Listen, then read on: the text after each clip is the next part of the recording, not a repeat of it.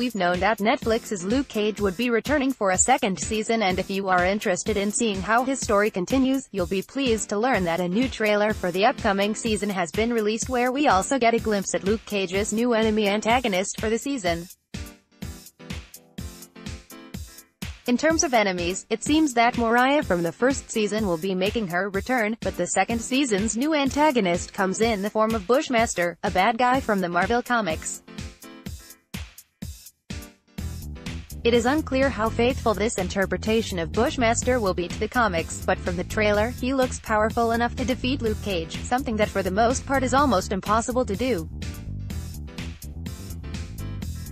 The second season will also see the return of several familiar faces, such as Claire Temple and Misty Knight, who, judging by the trailer, manages to get a brand new bionic arm that's her signature look from the comics. If all of this sounds good and you can't wait to check it out, then you'll be pleased to learn that the show will be released on the 22nd of June, 2018, which means that we have just a little over a month left of waiting. Filed in general. Read more about entertainment, Marvel and Netflix related articles.